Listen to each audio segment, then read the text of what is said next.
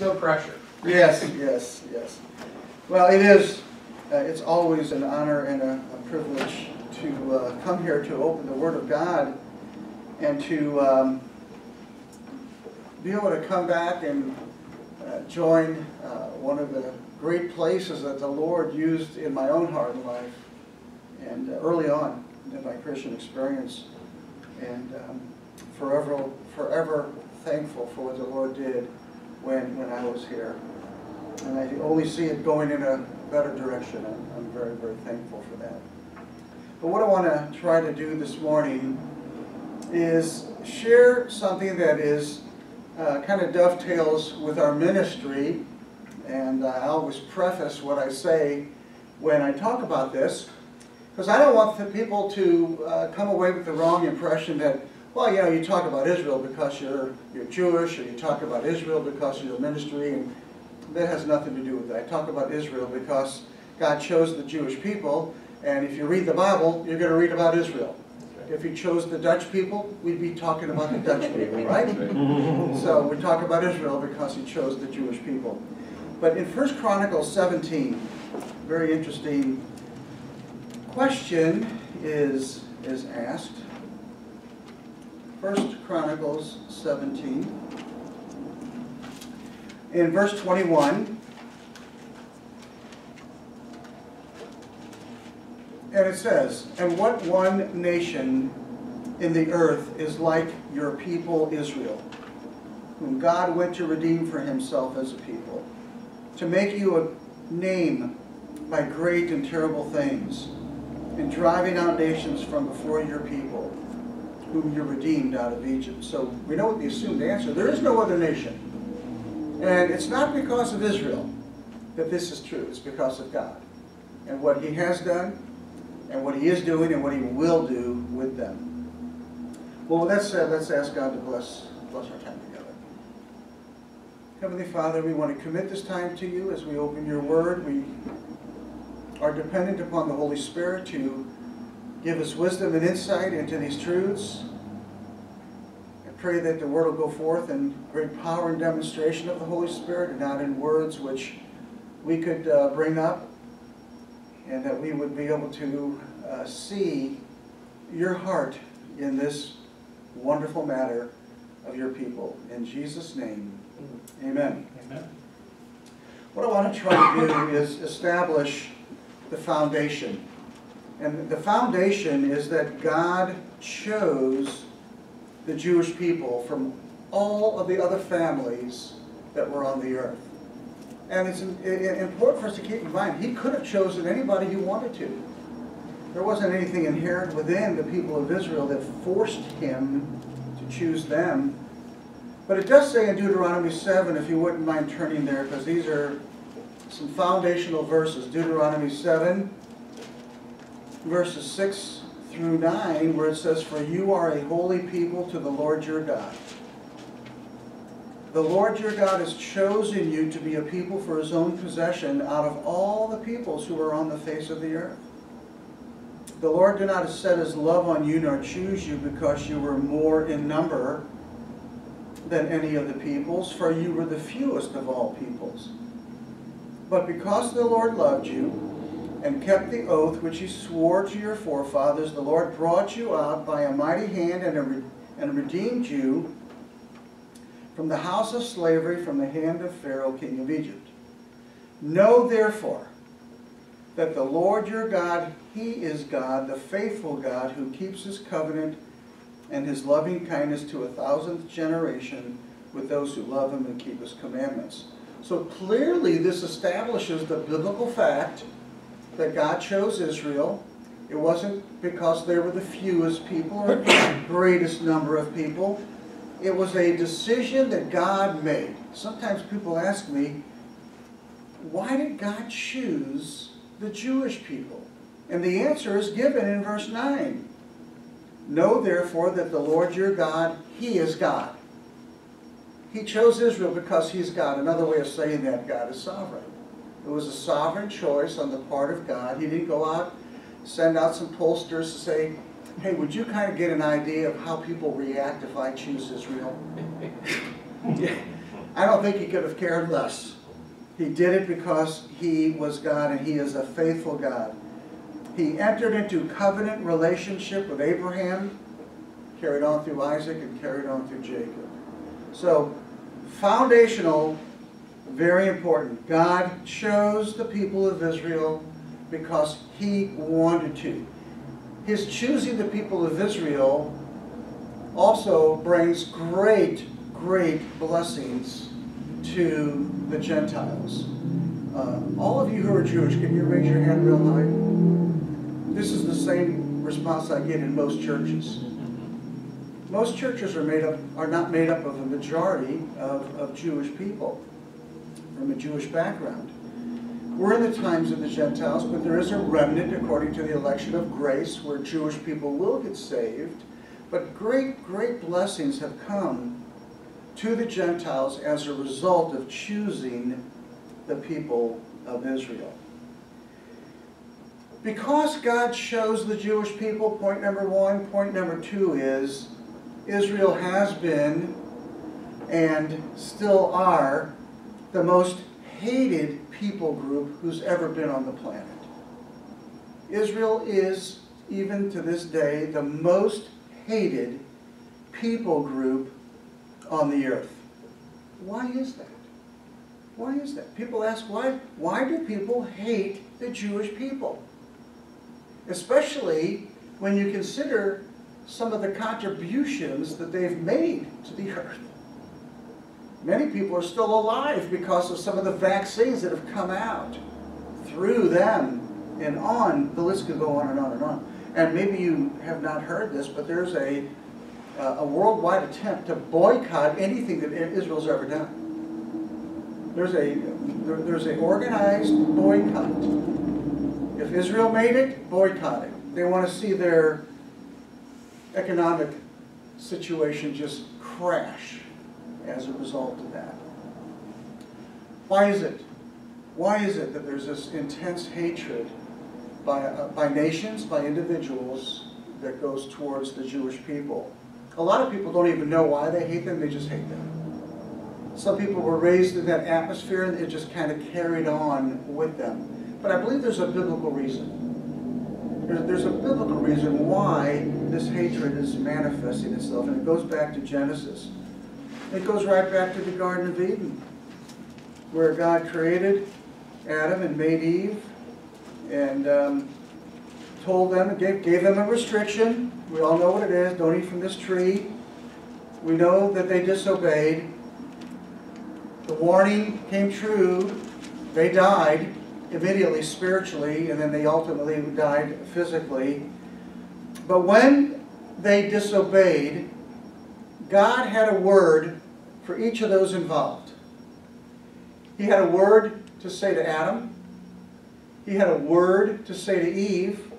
And he had a word to say to the devil, Satan, who was manifest in the serpent. And it's very interesting what God said to the serpent. And I won't read verse 14, but 15 is part of what he said to the devil. And this is a monumental verse. It's the first messianic prophecy given in the Bible. It's the first promise of a Messiah, Redeemer. It's the first promise where somebody would come and reverse what just took place in the garden as a result of their disobedience. And verse 15 says, I will put enmity, he's talking to the serpent, Satan in the form of the serpent, I will put enmity between you and the woman, and between your seed and her seed. He, the seed, he will bruise you on the head. The word bruiser means crush. And you shall bruise him on the heel. Well, I'd rather be bruised on the heel than crushed in the head. Crushed in the head is fatal. So Satan, all Satan knows is that through the seed of a woman, through another human being who's going to be born, something's going to do me some major damage. So now his goal, as Adam and Eve begin to be fruitful and multiply and multiply and multiply and multiply, and the population is growing and growing, and every male that is born, Satan is saying, could this be the one? So he wants to do whatever he can to corrupt the human race. Maybe that would prevent this Messiah Redeemer from coming into being. Well, if you just read a few chapters down, Satan did an incredible job. Because God looks down and what does he see? He only sees wickedness. Wickedness everywhere. So he destroys the entire planet of people except Noah and his family. As progressive revelation continues, you get to Genesis chapter 12, God gives further insight into this seed, this one who's going to come and crush Satan, his head, among other things, bring redemption into the world. It's brought out that it's going to be through the lineage of Abraham, followed through Isaac and Jacob. So now Satan doesn't have to seek to go around trying to destroy and pervert all of humanity. He can zero in now. He goes from a shotgun to a bullet, and he zeroes in on the descendants of Abraham. So that's really where his attacks are aimed. He doesn't have to worry about all of the other people. That's not where this seed is going to come from that God told us about, the seed of the woman. So really, when you think about this hatred, this desire of Satan to destroy the descendants of Abraham, Isaac, and Jacob, it's a spiritual battle. It's really what it is. All of this anti-Semitism that we see, it's nothing more than Satan trying to do anyway, use anybody who would help him in this endeavor. Now, whether they know about it or not, this is really what Satan's desire is. So there's always been a Satan who wants to destroy the people of Israel. There's always been a Pharaoh. There's always been a Haman. There's always been a Hitler. There's always been, there are people right now in the Middle East that would like nothing more than to come into contact with some kind of atomic military bombs. And what's the first thing they would do? Well, they've told us what the first thing they would do with them. Blow Israel off the map. Can that happen? Can that happen? You know, God tells us how to destroy Israel. He does. He tells us how in Jeremiah 31. And it's not by blowing them off the map with an atomic bomb. He tells us in Jeremiah 31, what you have to do to destroy Israel from being a people is get rid of the sun, get rid of the moon, get rid of the stars in the sky, and stop the waves of the ocean. Now, if you can do those things, then God says, then you can destroy this people from being a nation. So they're going about it all wrong. But what do those verses actually say? Actually, those verses, as you well know, tell us that Israel is an indestructible nation. They're indestructible. Now, they may not know it. They may not know that. But they are. The Bible says they are. Now, that's not said about America. That's not said about Japan. It's not said about the Chinese people. It's not said about the former Soviet Union. It's not said about any people group except the people of Israel. They are an indestructible people. They will continue to be hated. You say, well, wait a minute, hold on a second. That brings up a good point. The Messiah has already come. Satan has failed. He's been judged. But the hatred for the Jewish people hasn't stopped. Have you noticed that? If you're Jewish, you wouldn't want to be living in France right now, and in parts of Argentina, and in other parts of the world. Anti-Semitism is just going off the graph in some of those areas. Well, wait a minute. If the Messiah has already come, why is Satan still desirous to destroy Israel? Well, the only answer to that is they have a great future, which most of the, quote, church denies now. More people deny Israel's future than still hold to the fact that there's going to be a future. But I do believe that that is a great indicator and a great reason to hold to the fact that God does have a future for them. So principle number one, God chose the Jewish people from among all the nations of the earth, and because of that, Israel has been and still is the most hated people group on the planet. It's Satan inspired. It's his desire to fight against what God has chosen. Point number three. God's choosing of Israel benefits those from a Gentile background who are believers. In fact, the only reason why you are believers is because of Israel's disobedience. Turn with me to Romans chapter 11. Now again, we're discussing biblical facts, biblical truths about Israel. You won't hear this on cable TV, on the news networks when they talk about Israel. They usually just simply make Israel look like the bad guy. And so we don't want to draw our theology from them. We want to get it from the Scriptures. Look with me at, and by the way, Romans 11 and following, Paul the Apostle is speaking specifically to the Gentiles as the Apostle to the Gentiles. And these verses really should be some of your favorite verses.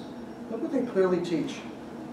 I say then, they, Israel, did not stumble so as to fall, did they? May it never be. But by Israel's transgression, salvation has come to the Gentiles to make them jealous. Salvation, the door of salvation opened up to the Gentiles as a result of Israel's transgression. That's another way to look at it, isn't it? Yes, that's right. Many, many blessings have come to Gentile believers as a result of Israel's disobedience.